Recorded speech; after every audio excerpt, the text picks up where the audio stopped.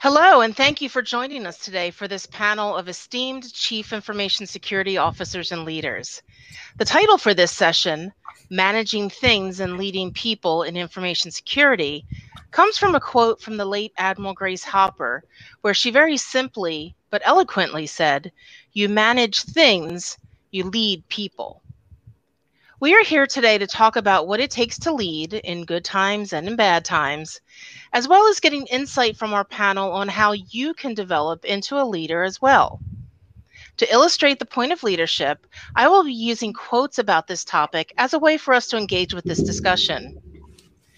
Let me first begin by introducing our esteemed panel of CISOs and leaders.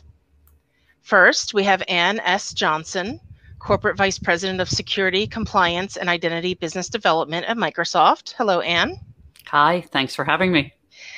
We are expecting to have Wendy Nather, Head of Advisory Chief Information Security Officers at Cisco. Hopefully she will be joining us. Next, we have Rinki Sethi, Vice President and Chief Information Security Officer at Twitter. Hi, Rinki. Hi. Hi, Tracy. Hi, everyone.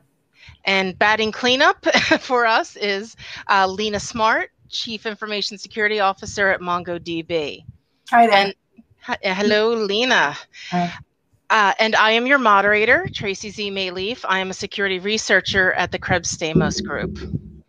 So why don't we dig in? We have a lot of questions and a lot of great discussion we can have. So let's start with the first question. John Maxwell said, "A leader is one who knows the way, goes the way, and shows the way." In the information security industry and community, a common trope is that of the quote-unquote non-technical CISO. Now, has that gone the way of the dodo bird, a CISO who hasn't worked their way up through the technical ranks? Are there viable pros or cons to having a technical versus a non-technical CISO? I'm going to throw this first question over to Ann. Ann, would you like to field that? Yeah, I think that when you think about CISOs, they come from a lot of different backgrounds, and I do think there's benefit to understanding the technology, but the most important thing is understanding how the technology maps to an organization's business needs, because at the end of the day, security needs to be an enabler for business, not an inhibitor, and working side by side with the business peers, understanding their objectives, making sure you maintain regulatory compliance and privacy and those types of things is equally important to the technical aptitude. But you do need to understand the technology at a high level, but to the extent that it maps to the business needs, right? I don't think that I still meet a tremendous amount of CISOs around the globe that come from all different backgrounds. Some are deeply technical, some came from the business side, some came from the policy side. They are all equally effective. So I don't think there's a one size fits all, but I think it's increasingly important that the CISOs are able to really communicate effectively with their business peers. That's a great answer, Ann. Thank you. I want to send this over to Lena. Lena, you work for MongoDB. So from your perspective, talk to us about your thoughts about a technical versus non-technical CISO. So, I mean, most of the CISOs I've met have worked their way up. So, you know, I think what Anne says resonates very deeply as well. It's great if you're super technical and you know crypto and you can decode 50,000 lines of code and see the bad line there. But if you can't talk to the board and if you can't talk to your team, you can't manage, you know, what's that really worth? And so I think, I don't think it's gone the way of the dodo bird, but I do think that I'm definitely seeing anyway, more CISOs who've got that kind of hybrid. They're technical up to a point. They can earn the respect of their peers and their team, but they can also dazzle the board, you know, and they have enough business acumen to get the job done and communicate clearly as to what they want done and, you know, why they need budget. Wonderful, thank you. You know, when I realized we never agreed upon a correct pronunciation of CISO, so you're going to hear all kinds of different pronunciations. Rinki, bring us home. What are your thoughts and perspective on this technical versus non-technical CISOs? Yeah, I think my peers here described it perfectly. But I do think it depends on the company and it depends on the role. And the CISO role still has so many definitions to it. Many times a startup company, you'll see a CISO as one person and they're expected to be highly technical. They're architecting solutions. They're deeply embedded with engineering. And you look at larger companies or banks where the CISO is more risk focused, has to understand the business. And so you see kind of a range of CISOs out there. I do think the most important thing, technical or non-technical, and I think both make really good CISOs, is that the ability to learn quickly, understand the business needs, as Anne said, and then be able to translate like some of the biggest challenges we deal with are in the information security space, and to then take these complex issues, translate them into business requirements, and have your, all the stakeholders in the company understand risk at a level that they're then able to make really good decisions to accelerate the business. And I think that's what it's all about at the end of the day. Fantastic. All great answers. Remember a couple of years ago, everybody was up in arms that there was a music major who was a CISO for Experian. I can't wait for a couple of years when people freak out that a library science and history major like myself is in charge in something. Wonderful. Those were all great answers, panel. Thank you. Let's move on to question 2. According to Publius Cyrus, anyone can hold the helm when the sea is calm. Within the boundaries of what you're permitted to discuss, can you speak to a time or times when you were in charge when something went terribly wrong? What leadership tactics did you employ? How do you best manage and organize the human factor, the people, while in the white hot heat of a security incident? And this might be unfair, but I'm sorry, Rinky, I'm going to go to you first. No. since if you're allowed to.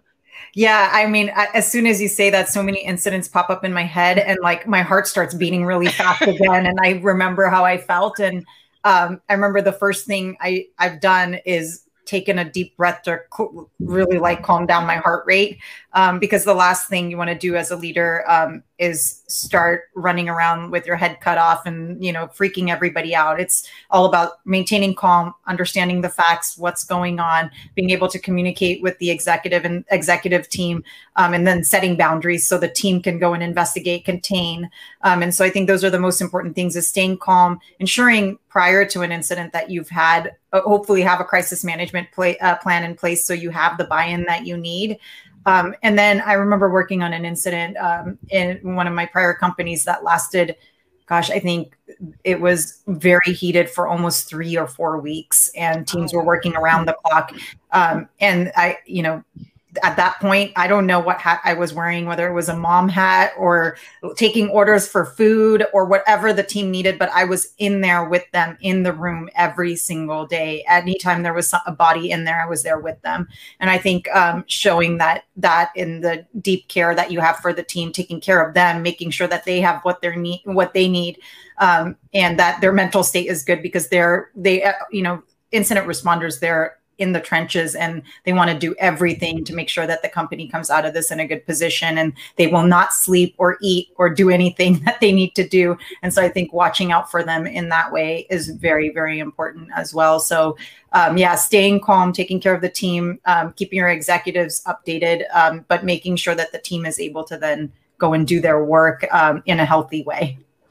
And I'm not sure if this is a fair question or not, but I'm just curious, because it's Twitter, do you feel extra pressure when there's an incident, or does it feel any more? I don't know if you can compare it to a past experience, and not that any company is not significant, but I'm just curious, because it's Twitter, does that feel even more crushing? Hey, Wendy. Yeah, glad you were able to make it. Yeah, I think at Twitter, one of the things is that an incident is the one big difference I've seen, and I'll talk about a few nuances, but the one big difference I've seen is that when there's an incident, there's a lot more people involved, because the incidents they're never just a security incident. There's so much more to it, and everything that happens on Twitter is talked about on Twitter. So it's already public generally. And so there's that aspect of it. And so you're caring for a larger group of people. You're managing a larger group of people. There's a lot more noise. The chaos you see on Twitter externally is a lot of times internal chaos as well. And that's how we operate. So it's a lot harder to manage. I will also say that COVID made it, I think, in some ways easier for teams to collaborate and have a kind of a level playing field experience, but also made it much harder for me to check in with folks, or when I need information, if folks are in a war room and they're in the heat of it, I can't just walk up to somebody. It's like you're waiting for them to respond to Slack messages. I also checking in is much bigger of an effort because you have to go and really spend time with that individual. You're not observing your team and how they might be feeling or doing. So that made it a lot harder. And again, I think that's not Twitter specific. I just happened to move to Twitter during the COVID situation. So those are kind of the nuances that I've observed here. Sure. Thank you. Thank you for that perspective. That's great. Anne, is there anything you're able to share with us with this question? Yeah, what I will share, because I was there, would be the RSA breach, which was 10 years ago. So I feel I can talk about that. Here's what I would say. And Rinky said it. Have a plan. Have a breach recovery plan that you've tested, you've communicated. Everyone knows what the plan is. Stay calm. Work the plan. Rely on your instincts. Check in with the team. Keep the executives up to date. And as Rinky said, when you're doing an event, it's more than just technical, right? You have legal concerns, you have public relations concerns, you have board concerns, you may have regulatory concerns. All of that needs to be in the plan. So when you do hit this crisis, you're not in crisis mode. You're just working the plan that you've already developed and tested. But the most important thing you can do as a leader is show confidence, even if you have to fake it, right? Show confidence, be calm, be there leading from the front for your team, and just follow your instincts. You got this, right? You got this. You've got a plan. You know what the plan is. You're also, a hyper intelligent person who's worked through these types of things. And you just have to trust that you know that you can lead your team through this event, even if you're quietly breaking down, or save your break. As I say, I'll schedule my breakdown for when this is over. Also I'll put that on the schedule for later. We just need to get through this right now. So that's what I would say. Wonderful. Thank you. And Lena, why don't you bring us home for Q2 and tell us about any white hot spotlights you've been under and how you were at the helm. So I can't talk about a specific incident, but what I try and think of is, like, I'm the captain of the plane that's 30,000 feet above the Atlantic Ocean and the engines have just cut. And, you just have to be, as everyone has said, just remain as calm as possible. And, when we do tabletop exercises, we make it clear that it's a safe space. You can shout and scream and vent and blame people all you like, as long as at the end of it, we work out, this is your role, this is what will happen if the inevitable hits the fan. And, they've got it kind of out of their system, hopefully, that, we've gone through the worst thing that could possibly happen. So hopefully when something does hit the fan, it's not that bad. They know how to deal with it. And there's a playbook for it. Go look here. This is where you'll find what you have to do next. So, yep, that's it. Fantastic. Thank you. And I'd like to give a welcome to Wendy Nather. Hi, Wendy. So, hi. Thanks, everybody. I am that CISO who shows up late to meetings and then apologizes and dashes out in the middle of the meeting because there's something else on fire. Wonderful. Well, you're just in time for question 3, so I'm going to have you take that first, but let me read it for everyone. Question 3, staying with the idea of things going wrong, Miley Carnegie said, the only real negative that can happen when you fail is if you haven't learned from it. So Wendy, can you start us off? Can you share examples of lessons you have learned along the way in your career progression, and how has that shaped you as a leader? Oh boy. I'm actually going to argue with this saying right here, because depending on what kind of environment you're in and depending on whether you're an underrepresented person, there are people who are waiting for you to fail, and they are waiting to point it out.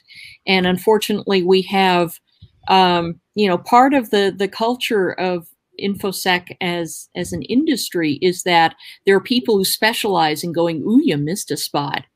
Or, how could you have let that happen? I can't believe you didn't XYZ.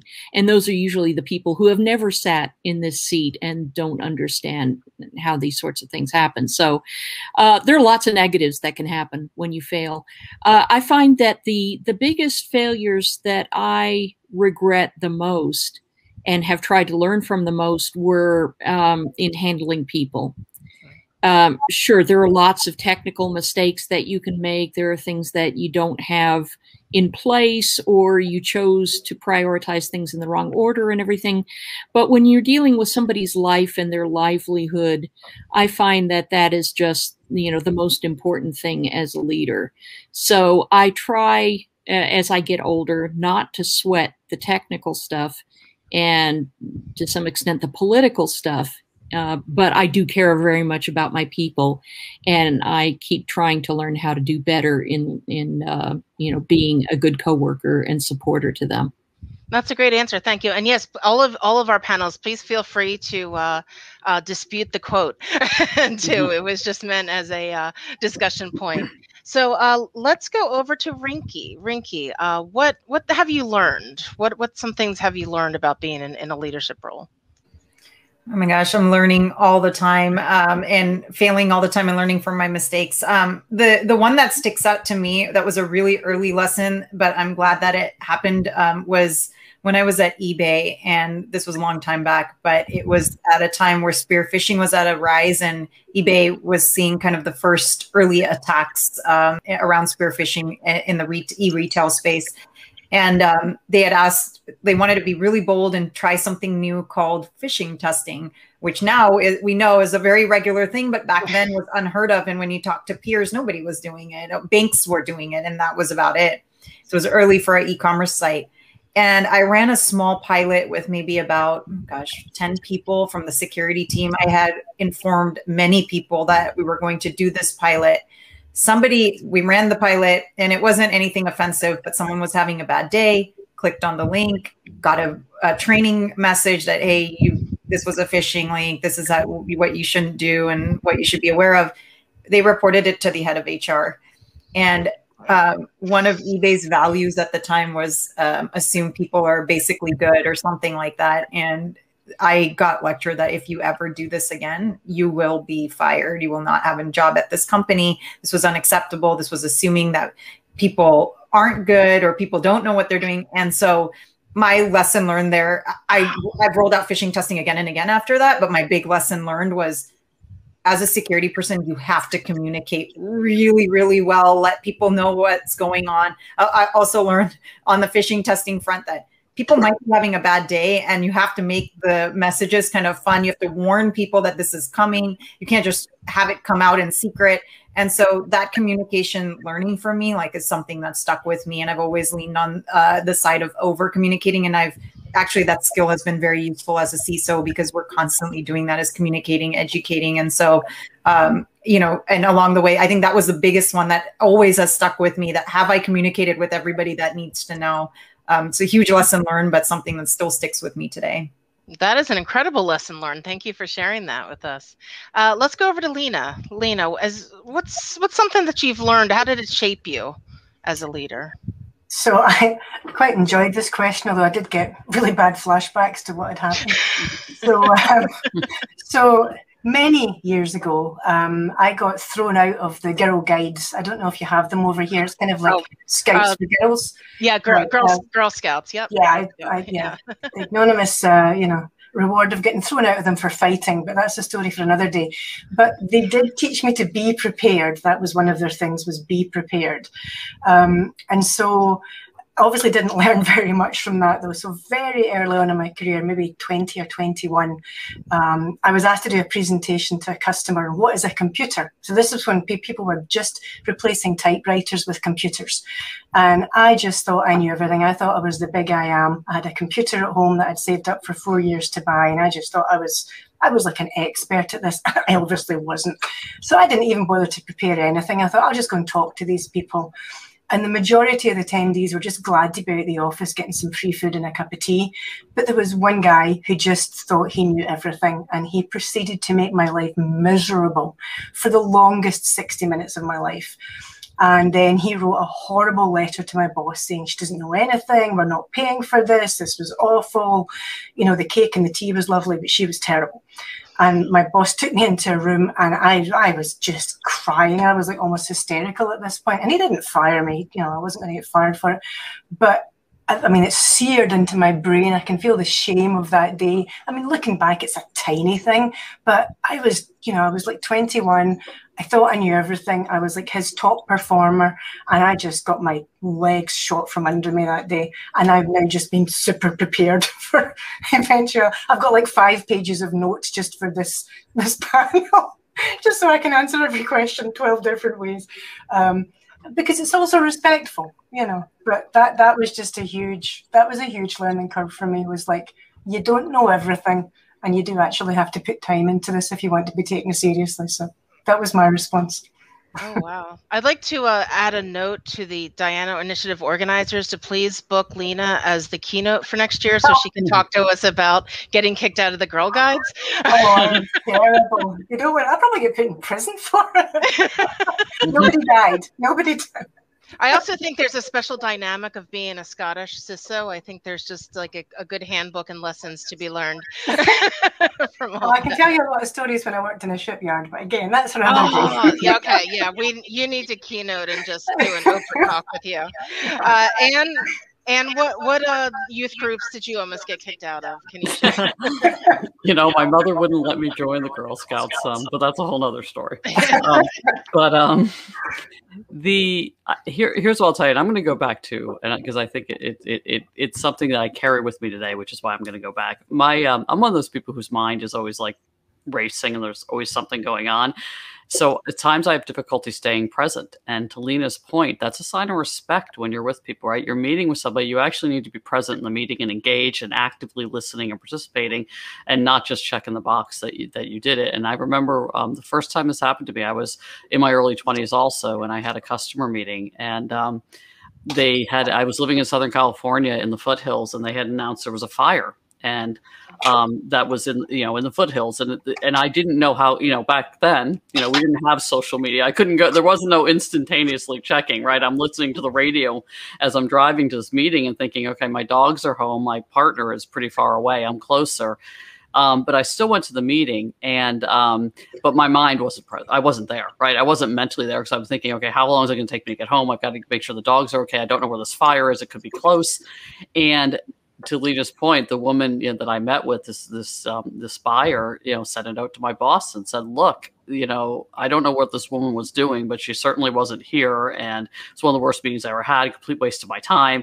And it was like my first lesson in reality, I should have canceled the meeting. I should have rescheduled it, because it was a situation where I wasn't going to be present, but it was also something I still have to remember today, which is to give what I'm doing my full time and attention. And my team will joke, they'll say the joke is squirrel, we lost her, like a squirrel flew by the window. And I really try to minimize those moments, and really, because it's disrespectful to other people to not be present when they're spending a lot of time and effort, right? To prepare for a meeting, and you're just, mentally not there. So it's something that I continually learn. That's a really great point that I wasn't even expecting to come out of this answer. So thank you, Lena and Ann, for that. That's really great.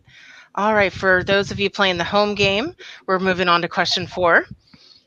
So question 4, too many people have been attributed to the statement about talking to the C-suite, that statement that goes, be brief, be bold, and be gone. You may have heard it as be brief, be brilliant, and be gone. As CISOs, can you explain from your point of view how you wish people communicated with you, or share some strategies of how to best make an impact and be heard up the chain of command? What guidance or advice would you give folks trying to communicate to skip levels? And why don't we kick that off with Wendy? I was going to suggest, like hand puppets, or anything that gets people's attention. Yeah, I think the best thing that has worked for me is, and it sounds cliched, but really trying to find out in advance what it is they want to know. And especially if it comes down to risk discussions, I find that the biggest gap between the CISO and the C-suite is the agreement on how probable a given risk is happening. They might say, yes, you're right. The impact we agree on, if this happens, we'll lose $11 billion in federal funding, but we don't think that's going to happen. So trying to have that discussion with them about how likely do you think it is, and walking through it with them in their language. If they give you the answer, they're more likely to believe in it than if you give them the answer. So I find that, the top level of the FAIR model, for example, is great for just throwing up, one slide and going, okay, let's talk this through. How many mitniks do you think it would take to, break into this? You think 5, I think 2. Okay, let's do this. So it really is important to be able to give them the information that they want, not necessarily the things that are interesting to you. And you always have to remember that you are just a very small part of the things that they're concerned with all the time, whether it's right or it's wrong. Security is not the main thing in their life. If you are a firefighter and you're running around putting out fires all day, you feel like the whole world is on fire. The rest of the people, not so much. So that's all the wisdom I have for this, really, other than hand puppets. Mm-hmm. Well, that alone is worth the price of admission. So yes, thank you. Anne, why don't you talk to us about some communication strategies? How do people at Microsoft, communicate with upper levels, or if you don't want to use that as an example? Oh, I can use that as an example. I think the most important thing I would say is know your audience. Every company culture is different, and every person you're communicating with is actually different. And at Microsoft, it may shock you that as the creators of Excel, we can find a data point for anything. So Microsoft is extremely data-driven. That's not a pejorative statement. It just is what it is. So depending on who at Microsoft you're meeting with, you may need to go with that really dense deck of a lot of data to deliver your point. However, I am a big believer in be brief, be brilliant, and be gone, just so you know. And no matter who you're communicating with, don't bury the lead, right? Start with, you need to storytell. Even if you're going to have a lot of data, you need to storytell. What story is that data telling you? What are I always say, what are the 3 things you want the audience to leave the meeting with? 3 things. And that's what I say to my team. What are the 3 things, whether it's a written document, a PowerPoint, or an oral presentation, what are the 3 things you want the audience to leave with? And you need to know that yourself, by the way. Sometimes we get so deep in the data, or like, Wendy said, firefighting, that we forget. We're not focusing on what's important. So if you can focus on 3 things, start every conversation with that in mind. If it's a really data-driven organization, make sure your data supports those 3 things, and then get those outcomes. That's how I try to drive every meeting at any level, because it also helps an executive who's super busy, focused on a million things, if they know exactly what your expectations of them are coming out of the meeting. Here's what I want to get from this meeting. And as I said, don't bury the lead. Start there, right? Start with and then I typically will start a meeting, and this is because I did spend a lot of years in sales, as many of you know, with here are the objectives of the meeting. Are you aligned to these objectives? Because let's start there. And then that sets the table. And it doesn't matter who you're meeting with. It's a really effective strategy. That's fantastic. So I just kind of in summary, I guess you're also kind of talking about that BLUF, B-L-U-F, bottom line up front, or the inverted pyramid, just also for our audience, of stacking the details and the crucial stuff up top is what it sounds like you're saying. Yeah, anybody who knows me knows that if you're not going to walk in the room that way, you're probably not going to have a long meeting either. So that's how you can communicate with me. But in some folks have actually more patience, but it is a bottom lines up front type approach, yes. And to borrow from Wendy's idea about hand puppets, I think Clippy should be running all the meetings. So see what you can do to make that happen. I miss. Well, Clippy. we haven't, the Clippy emoji is back. We had a vote on Twitter. I know. We wanted 20,000 likes. We got over a couple 100,000. So the emoji is back at least. We love Clippy. I love Clippy. So moving on to a different mascot, let's talk about birds and Twitter. So Rinky, and I know his name is Larry Bird. I discovered that the Twitter bird is named Larry after Larry Bird. But I digress. Rinky, what can you share with us about communication and how you like to be pitched to, or how people can better communicate with upper levels? Yeah, when I think about this, folks, like time is just so limited. And I think the quicker, I loved conversations where they're very direct and folks come clear with what their ask is up front, that here's what I need from this meeting. I think Wendy and Anne alluded to that. I also think especially when, a lot of times there's, as a CISO, you hear about problems and issues in the company, and I want people to come not just with the problem, but a proposed solution and what we can do about it. And so I think those are really important things. I also get, and I'm sure everybody here, we get pinged about mentorship or coaching, and people will just come and say, hey, I want to have a conversation with you, skip level. I want you to be my mentor. But then there's no details on what they're looking for from a mentor, or how they want to be mentored, or how they want to be coached, or what training that they're looking for. And so I think being direct, coming in with a clear ask, coming in with, here's kind of the problems I'm dealing with, here's how I think I'm going to go solve them. Do you have advice, or whatever it is, whether it's related to a security issue, whether it's a mentoring thing. I think those are really important things, just because otherwise it's a lot of times you sit in a meeting and 20, 30 minutes later, you're still wondering what that meeting was about.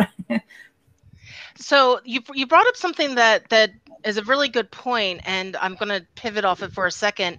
So if you have someone who is maybe perhaps on the spectrum, who maybe, because you said about being direct, do you have any tips, or does anyone on the panel have any tips for folks in that situation who they want to be direct, but they also don't want to come off as rude? Like, are there any skills you can put into place to make sure that you're being direct but not rude? Do you understand what I'm asking? I mean, that's honestly, that probably can go for everybody, whether or not if you're of your brain type. But I'm just curious, since Rinky brought up being direct, does anybody have any thoughts on that?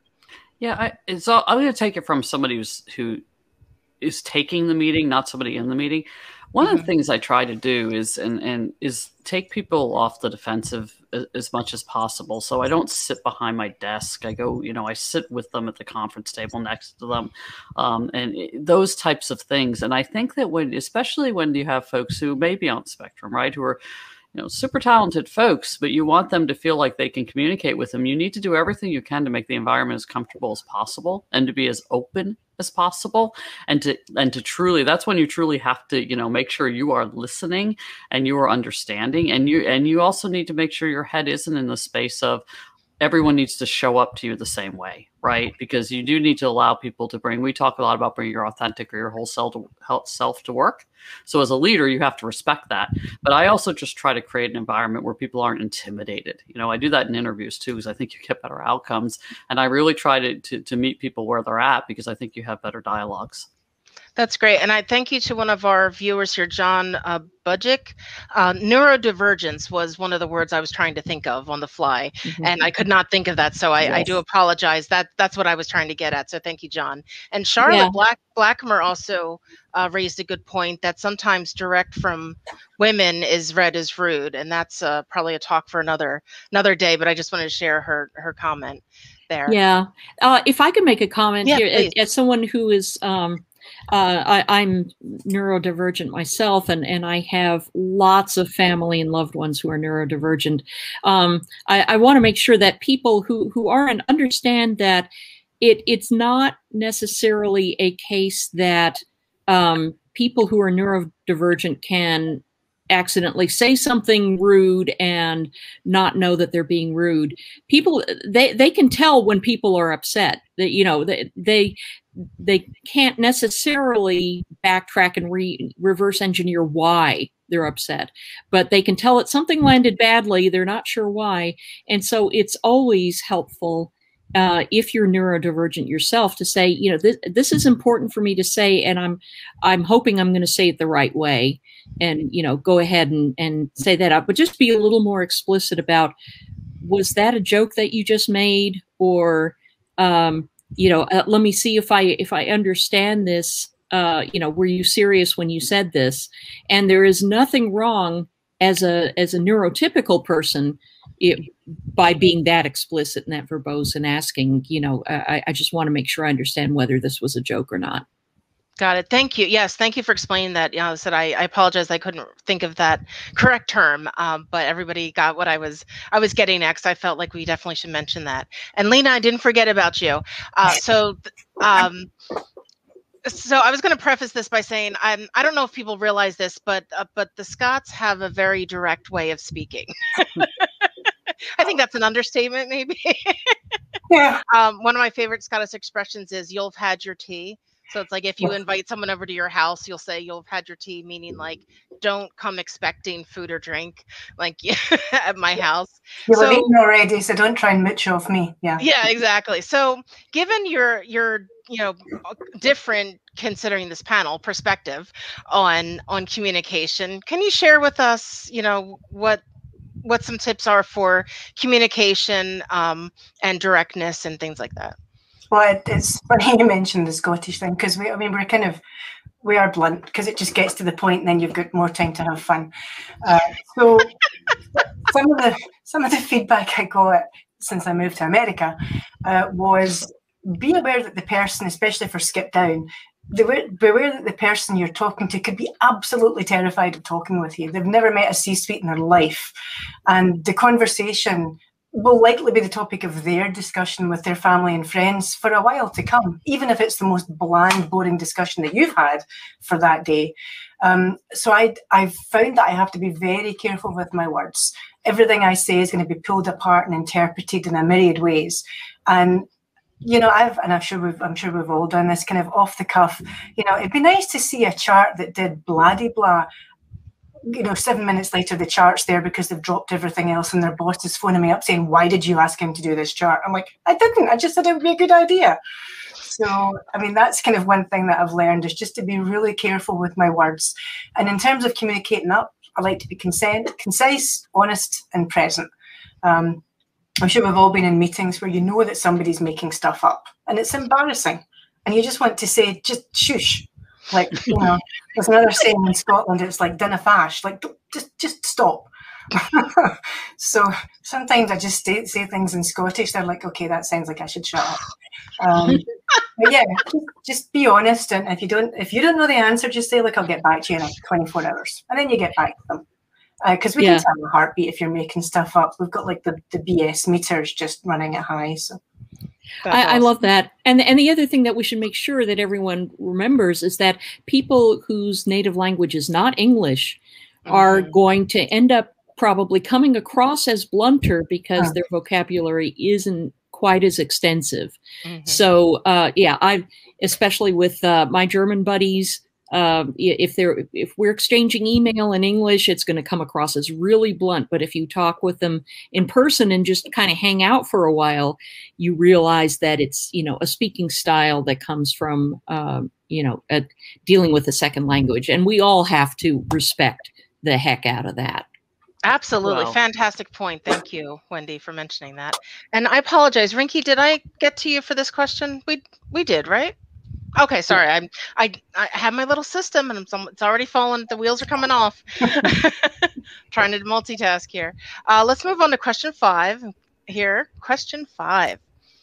Rosalind Carter, the wife of former U.S. President Jimmy Carter, said, "A leader takes people where they want to go. A great leader takes people where they don't necessarily want to go, but ought to be."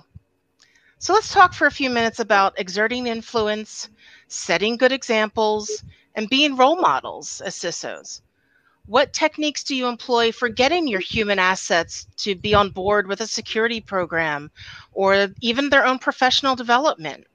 Now, whether it's convincing a fellow C-suite member or frontline end user, panel, what thoughts or examples of persuasion do you utilize to get the message of security across? And I want to go to Lena because I'm hoping there's a headbutt involved. Yes, also known as a Glasgow kiss. Exactly. Yes. So I've always found that honesty is best. It's just, I'm not very good at lying. I'd be a terrible poker player. My face goes bright red. Also, I found that telling people the possible outcomes if they don't do something can be very powerful. You know, and there has to be a personal responsibility and accountability are also very important to me. And you have, you know, I know it's trite, but you have to lead by example. If you're underhand and you're always trying to stab people in the back and people know that about you, you're not going to last very long. And, you know, to Wendy's point, even if you are blunt, people will still listen to you as long as you're honest with it. That's what I've found. Or maybe they're just terrified of me. I really don't know. So. Got it. Rinky, I want to go to you because as you already know, one of my former coworkers told me how much she looks up to you, admires you. The exact quote was, "I want to be Rinky Sethi when I grow up." So since you have that fan base, how do you feel about, you know, being a role model and what actions do you take for leadership? Yeah, I had to take that screenshot and then text it to my daughter to be like, see, someone thinks I'm cool. Because she definitely doesn't. No, I feel like leadership is more of an art than a science. And it's all about people, understanding people. Every person is different. And one of the things I've learned is, and I've learned from many of the women that are on this panel actually, is you have to bring your whole self and your authentic self. And that includes sharing with people your vulnerabilities, sharing with people who you are. And we saw Wendy just do that a few minutes ago. And it makes people open up to you. And when you have that personal connection, it's hard to influence or set a strategy and get people on board if they don't trust you. And so trust is everything, and especially for a role in security. And I can tell you that I've made the mistake of going into a company, setting a strategy really quickly, feeling the pressure that I've got this 90-day plan and I've got to go and just get it done. And I didn't take the time to build the relationships that I needed to understand the folks on the team, understand my peers, understand the leadership, what was important to them, because I was so focused on, I've got to get this in 60 days, I've got to have the strategy done. And by 90 days, I've got to be executing on it.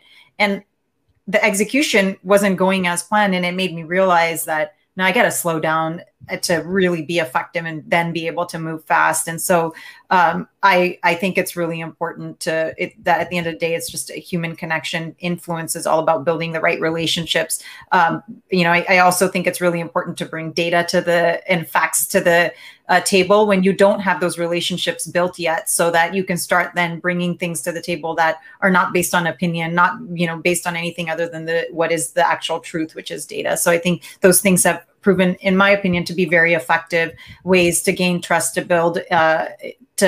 build kind of a following, and then to be able to execute, to build the right partnerships.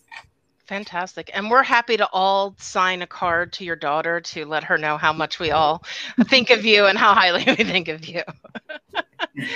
And other than enticing people with screen time with your cute puppies, how do you exert influence, whether it's to get a buy-in for security or even just helping a mentee with professional development? How do you see yourself for question 5? Yeah, so people know if you genuinely care, right? People can tell instantly if you genuinely care, if you're being honest. I tend to be very honest, a little bit probably too blunt at times, but I do genuinely care. And I genuinely care about our security program. I genuinely care about all of the people. And I'm going to take this to a people aspect just for a moment, because I think that part of the quote that's really important is that getting people where they don't necessarily want to go, but they ought to be. And when you're thinking about career development with people, about half the people I've worked with actually have a pretty defined plan. I want to do this, this, and this. About a half are like, not sure what I want to do.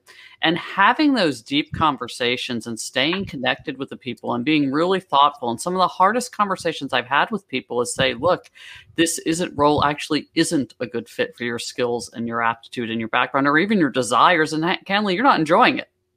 So let's talk about where you should be. What can the company, you're a talented person, you bring a lot to the table. Where can you and the company find a good match where you're going to be fulfilled and you're going to be having a lot of impact for the company? Those are really hard conversations to have, but you have to be comfortable having them. You have to do them from a place of genuine caring for the individual. And you have to, and Rinky said it, you have to have established trust, right? They have to trust you and know you'll have that conversation with them, and you'll keep them, they're in a safe space and they can talk about what's really on their mind. And to me, that's how you actually get people to where they ought to be. You actually listen, you engage, you invest the time, and it's not a one-off conversation. All of us, I think, on this panel do a lot of mentoring. There's a lot of those conversations that are long-term conversations till you finally get people into a great place for them and they're feeling fulfilled. And when people are fulfilled, they're going to do the best work. Fantastic answer. Thank you, Anne. So down there in the deep of the heart of Texas, Wendy, how do you light a fire under people? Well, I'm going to counter with a quote from my dad, who used to say, "There they go. I must hurry and catch up with them, for I am their leader." That's often how I feel that, you know, sometimes I'm not leading, I'm helping to support from behind. I don't necessarily know where we're going either. And I feel uncomfortable sometimes these days with presuming that I know what's best for somebody.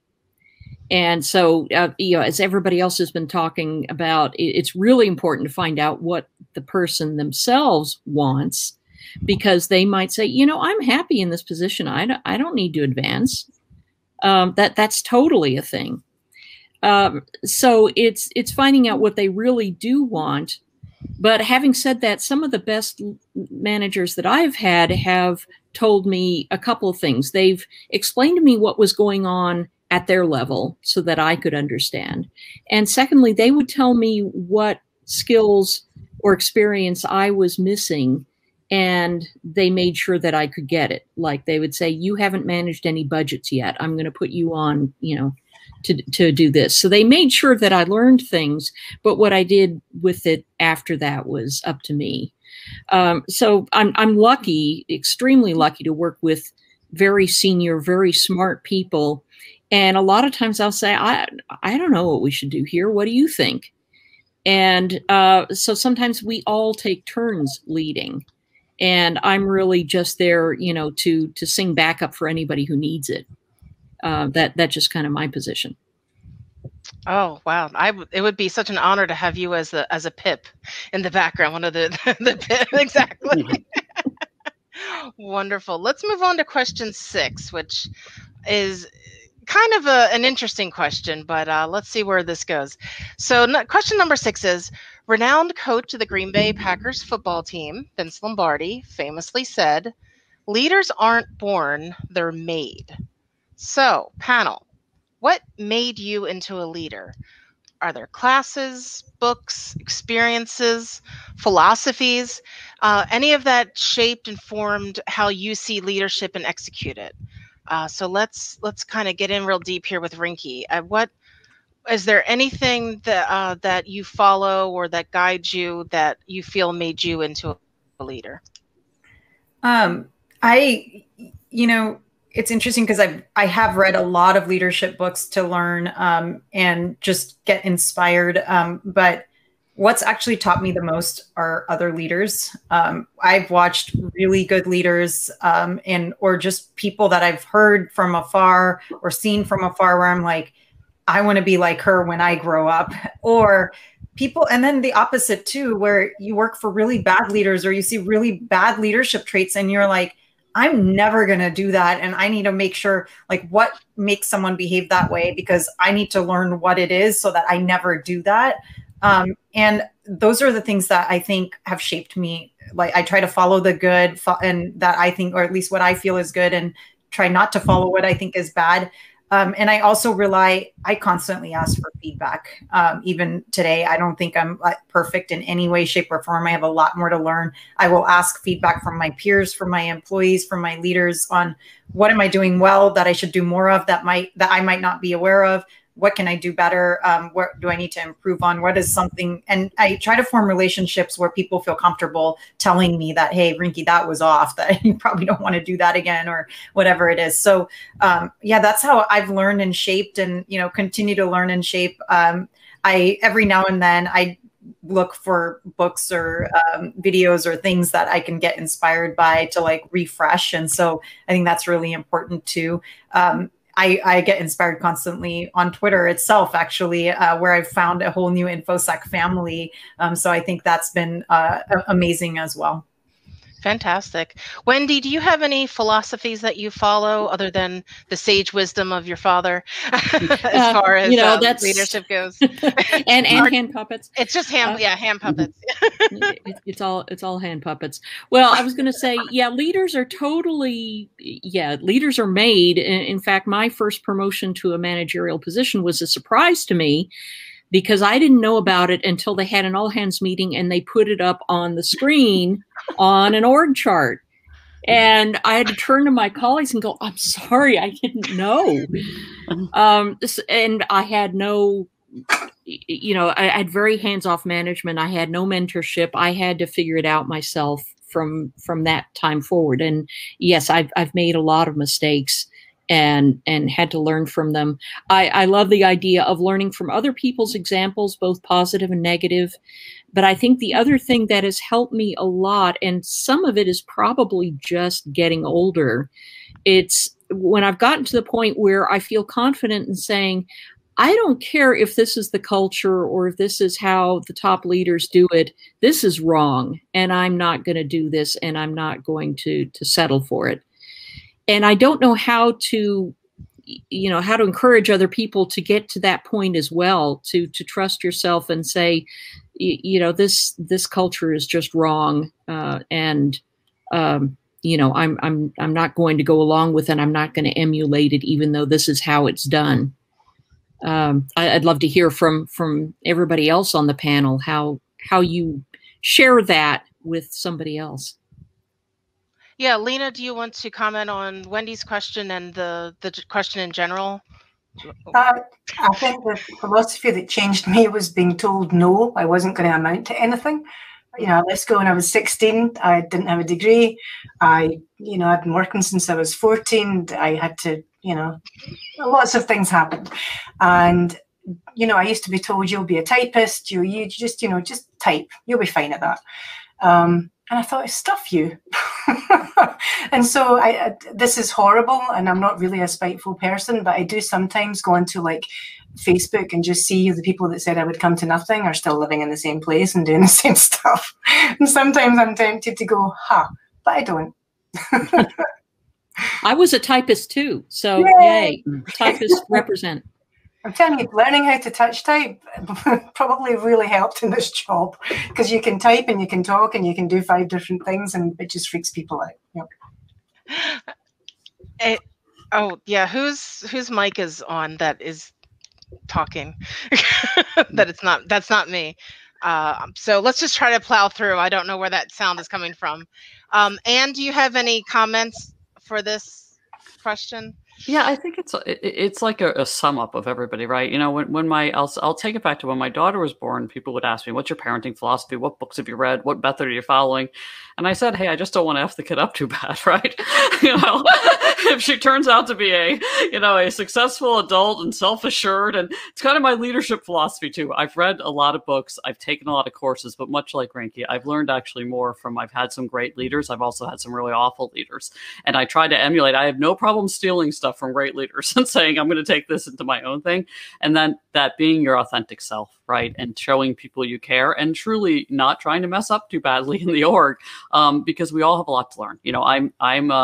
I'm at the stage of my career, and Wendy, you said it, and I'll say it a little more bluntly, is I don't have a lot of, I don't care as much about what people think about me, and I don't care. And there's some privilege in not having to always toe the company line. I recognize there's some privilege of that, right? You're at a certain stage of your career, and you can be a little bolder and a little braver and go against the grain. But I am at that point in my career where I'm saying I want to learn constantly. I also ask for, solicit, and take a lot of feedback, because, I make mistakes, right? And I want to learn from them. But I also recognize that there's a certain culture I want in the organizations that, I'm blessed to be part of. And like Wendy, I don't, I roll up my sleeves. I don't care what part of the team I'm on, right? But I also want a certain culture. And if that goes against the grain a little bit, I'm okay with that, right? Awesome. Fantastic answers, everyone. So little time check here. We need to start wrapping this up. What I'd like to do now is I'd like to read something that we discussed on one of our practice sessions, and then I'll just do a quick loop around for some closing comments. So what I'd like to read is that the panelists and I would like to close out today's discussion by remembering two of the great information security leaders who are tragically no longer with us, but whose legacy lives on for us to admire and to aspire to being more like them. So first, one of the many ways Becky Bass was an inspirational leader was through being a mentor. One of her former mentees said, "I owe my involvement and leadership in the security profession to Becky, as do countless other current leaders in the profession today." Becky Bass considered her mentees like her own children and gladly shared her skills, contacts, and knowledge with them. It's that kind of selflessness and generosity that also very much makes you a leader. Dan Kaminsky showed leadership through his tireless research. It was said that his passion for sharing and learning was infectious and exemplary. Dan Kaminsky showed leadership through his actions and contributions. One of Dan's friends said about him, "It was never about ego. It was always about what the best answer to a problem was." Both of these examples of Becky and Dan show different ways you can be a leader and the legacy that you can leave behind. Let us use them and others as an example of how we should conduct ourselves within the information security industry and community.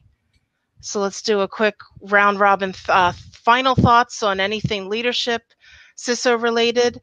Let's start with Ann. We'll just go alphabetical order here. So Ann Johnson, please close us out for this panel session. Yeah, Tracy, so thank you. And thank you for those memories. And I think we all could aspire, to be like those individuals. I want to thank all the ladies here. This has been fun. The prep for it has been fun. We all do a lot of these. The group of women, you're a group of women that I'd love to just go out and have a glass of tea with, right? Which is like, this has been wonderful. I hope the audience did get something out of it. And feel free, to reach out to me. I'm on a lot of different social media platforms, but I'm happy to help folks. And if there's further questions, don't hesitate to reach out. Thank you so much, Tracy. Thanks, Lena and Wendy and Rinky. This has been wonderful. And thank you so much, and boops to your pups from us all. Wendy, any final thoughts for us? Yeah, I got nothing, which is pretty much my philosophy of leadership. I'm pretty sure I have no idea, but luckily I know a lot of people who have great ideas. So, I would say when in doubt, search them out. When in doubt, go to other people. You don't have to do this alone, and you can do more than you think you can. Wonderful, wonderful. Rinky, any final thoughts on this that you'd like to share with us? It's an honor being here with all of you inspiring ladies. I couldn't be more thrilled. And many women I've looked up to. I shared with the group before that I was starstruck. I didn't know what to say when I first got together with this group. So it's been an honor. Please stay connected with me if you're watching this. I'm on Twitter. Reach out. I love to help other women and other people in the security space. So please reach out anytime, and at any of the avenues. I'm on LinkedIn and Twitter as well. Fantastic. Thank you. And Lena, bring us home with some wisdom about shortbread and tablet and all things Scottish. Oh God, no, I had some tablet the other night and it's just sugar with some food on it. But now you've made me hungry.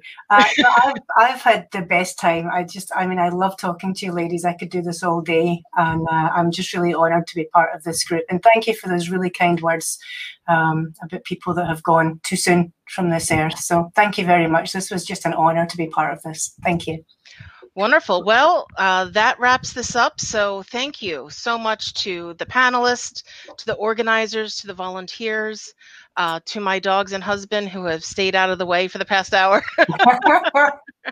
And this has been wonderful. So thank you all so much. And just have a great rest of the conference, and just be healthy, be safe, be great, be your authentic self. Bye. Thank you. Bye.